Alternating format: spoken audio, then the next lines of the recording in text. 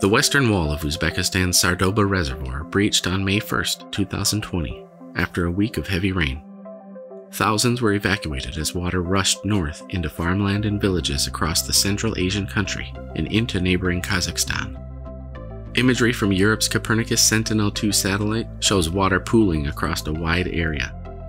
In the May 4th image, 3 days after the breach, the reservoir appears partially drained. The water stored in the Sardoba Reservoir is used for irrigation. This imagery indicates the extensive farmland in the region, largely cotton, a water-intensive crop.